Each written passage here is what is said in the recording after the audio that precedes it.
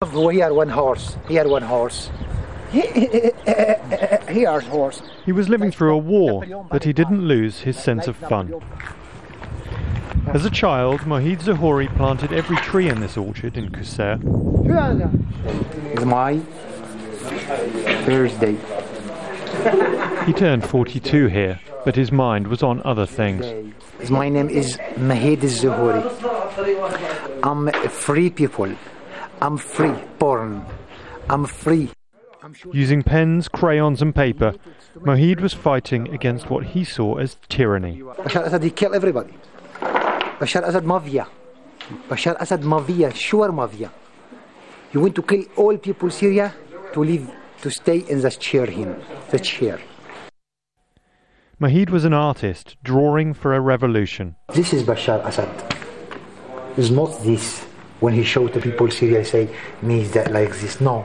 Bashar Assad, real this. Bashar Assad, he's sitting in the chair and he's smoking argila,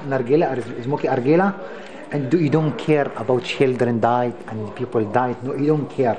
His drawings depicted all angles of the Syrian conflict. When he go Bakofi Annan to outside from Syria, he say Bashar Assad, ha ha ha. A few weeks later, Moheed suffered a shrapnel wound to the head. His friends took him to a hospital in Lebanon, but he couldn't be saved. Then, under the cover of darkness and when it was safe, activists brought Moheed home, where his brother Mofak was there to greet his body.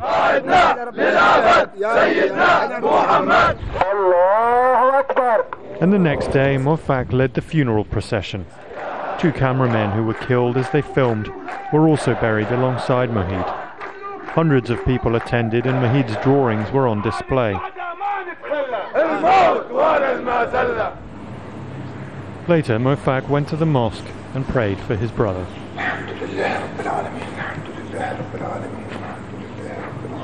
أشهد أن محمدا رسول الله. With news of more deaths in Qusair, Mofak sang for those just killed.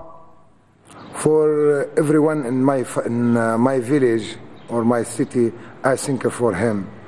I don't know who sing for me when I am die. Allahu Akbar, Allah. So as he sings for those who have been killed around him, he fears for his own life. But no one knows for how long Syrians will have to keep singing for their war dead. Will Jordan, Al Jazeera.